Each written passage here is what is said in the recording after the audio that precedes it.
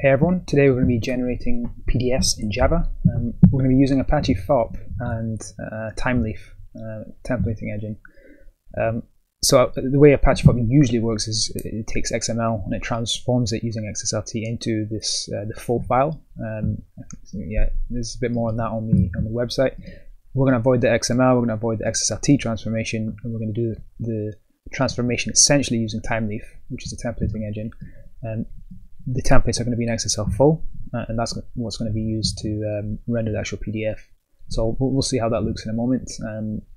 In terms of the Thymeleaf templates, if you're not familiar with it, this is kind of the syntax. There's a few kind of elements, attributes that you can add to elements to do things like replace the text or add attributes, or kind of you can bits of logic like doing loops or kind of if statements, etc. So I won't go too much into detail here, but we'll just kind of dive into it. The only other thing I'd point you towards is the XSL4 documentation.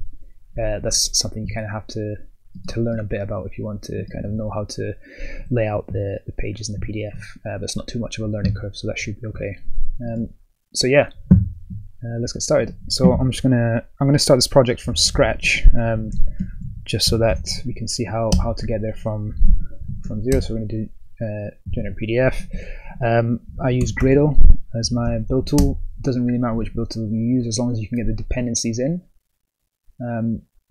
So I'm just going to start here. So other thing worth noting is I do have a complete version of my screen over here, so I will be essentially copying and pasting the code in instead of typing it all out, just to hopefully make the video a bit more or a bit shorter.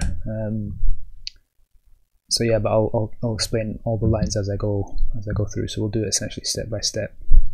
So hopefully that will be opening. Yeah, here we go. So let's open that here.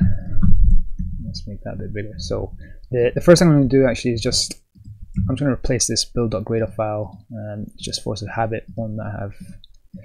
Here's kind of one that I made earlier.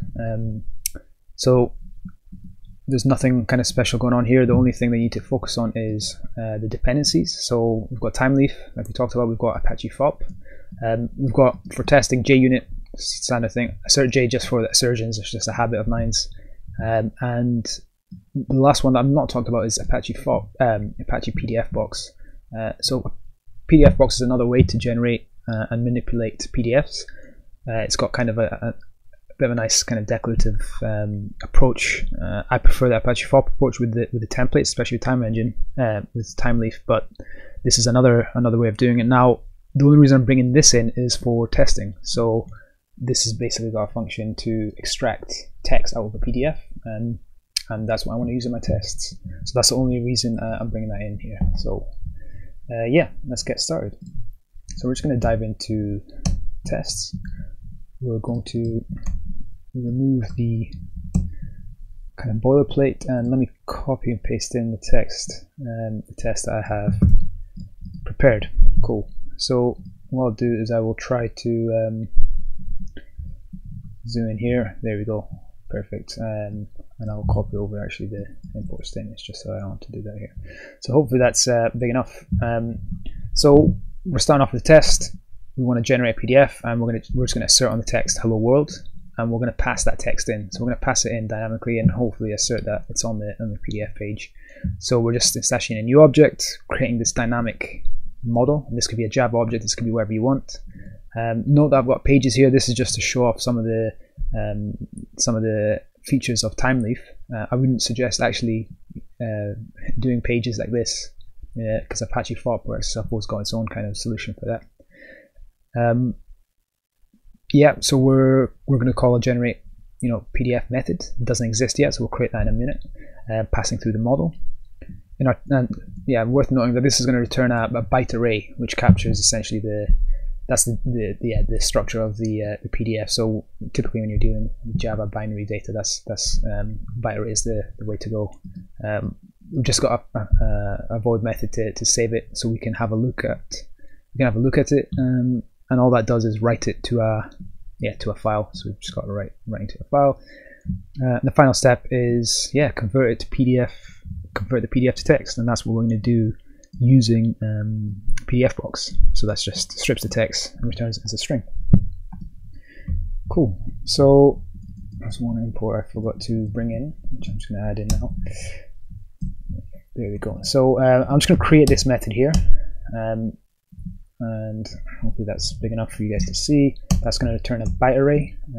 Right now it's not going to do anything. Remove that, and actually I'm just going to go back and run the test to make sure that it fails, and it will fail. Perfect. So basically we need to get this test passing. Let's yeah, let's do that. So I'll point you at this point to the Apache Fop documentation. So this is just to show you where I learned how to do this. So in the documentation, whatever version that you're using, you can see that yeah, using Apache Fop, they've got a few good pieces here. The two ones we're focused on is configure and embed. So configure is essentially configuring the Fop engine, and that's essentially done with a XML config file, which is right here. This defines a few different features of the engine. Most importantly, if you're going to do stuff like custom fonts, this is where that happens, and you've got the kind of the path to that. So I won't go too much details. The documentation is quite good here. So what I'm going to do is I have a copy of that file, so I'm just going to copy it into our resources, fop.xconfig, and you can see that's just a copy and paste of the defaults here. The next thing I'll point you to in their documentation is in the embed section, and they basically have a basic usage pattern, which is this is how you generate a PDF, and you know, with Apache Fop. You can see that they're saving it directly to disk. So I've changed that around. So I've just refactored that bit so that it returns the output as a byte array output stream, as opposed to just saving it directly. So essentially, copy paste this and fix it up a little is what I've gone for. So I'll show you what that looks like right here. So let me copy and paste that in. Cool. There we go. It's not copied the imports for some reason, so let me just quickly do that. Cool. So we still have the generate PDF method. That's exactly the same. The first thing we're going to do is we're going to process that template. We're going to pass it in the model, so we're going to process the XSL4 template, and by process that I mean feeding it through to the template engine. This is how you instantiate the templating engine. This is Thymeleaf. You need to set a template resolver, which basically just tells it where to find the files. In this case, we're just going to stick. We've said, okay, this is a class loader. Just look in the root of the resources, and you're going to be looking for XML files. And yeah, by default, set the character encoding. I'm going to copy over the actual FO file, and yeah, so you can see there. I'll remove the previous way. So you can see there that, well, actually, yeah, I'll keep the previous way just to kind of show you how to do it in a static way first, and then we can make it dynamic. So this is standard XSL4. This is in their documentation. It shows a few examples of this. We just have a page, and the page has a couple of blocks, similar to kind of divs, which it just says hello world and page X. That's all it does. Static, no dynamic model there. If we go back to the app.java, sorry about that, we go back to app.java, we can see that I'm just defining an output stream. We're reading the config file, passing that through to the Fop factory and creating an instance of that, you know, Fop engine. We've got our source, which is the XSL4 file, and that's of course spat out by the Thymeleaf engine. And then we're just actually hitting transform on that. By default, like I said, if you look in the documentation, it expects to transform XML using XSLT, but it's essentially going to skip all that because we don't need it. So it's just going to take the XSO file and just render the PDF directly and return it as a byte array. So we're going to go into our tests, and we're just going to hit run here, and hopefully this will pass. Great, so we've got a passing test. If we go into our build generated PDF, cool. So we can see that we have the hard-coded text. The final step is just to hook up the model, and this is simply by updating my profile, and this was essentially what I had earlier on, and I took it away. So if I change that, so you can see the only difference there is we've added a Thymeleaf for each, in the pages. So we're going to say for each page in model.pages, and remember model comes from here, model. So one thing I probably glossed over is when we're actually doing the processing of the engine, you feed it through the file and then you give it a context, and the context essentially defines what the templates have access to. So you can do some cool stuff with locales. We're not doing it here, that's the default, but we're passing it in our model, and you can pass it in a map of wherever you want and whatever objects you want. So it's got access to the model and therefore access to the pages and the title, which is also something we've defined in our map. So this one is just replacing the text, and you can see that I've just kind of done a self-closing attribute, so I've removed the actual text here because it's going to get replaced anyways. And with this for each, we have access to this variable. It's almost defining a variable, and we've just added it as a text to this block here.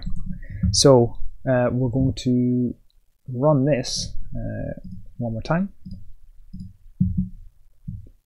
Hopefully this will also pass. Yeah, we've got a passing test, and finally we look at the generated PDF and we can see, there you go, hello world, and we can see page 1, 2, 3, and that's the kind of list coming through.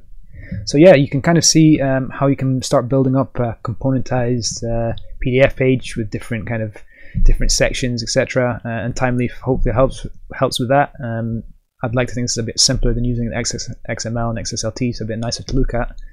So yeah, if you've got any more questions or comments, or if there's anything I didn't go over properly, leave them in the comments below. I'll push this up to GitHub and try link it in the description. Yeah, have a good day.